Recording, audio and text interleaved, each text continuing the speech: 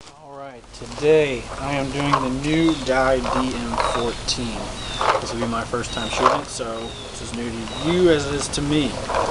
Here it is, the die DM14. As you can see, most companies now are starting to go to like a Lux style format of their guns.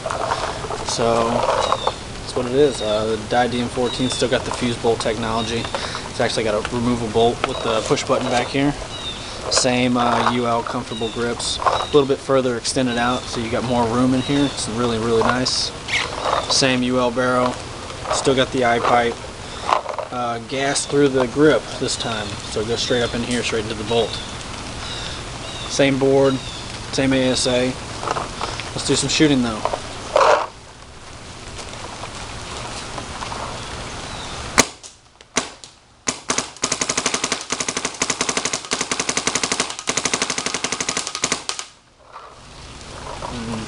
Here close.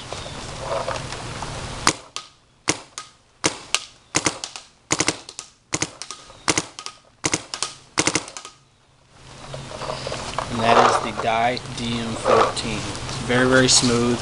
I would say it shoots a little different than the other DMs, but it's actually, I would say it's actually better. So I highly recommend this DM14. So like I said, it's the first time I was shooting it, and I'm actually impressed with it. DM14.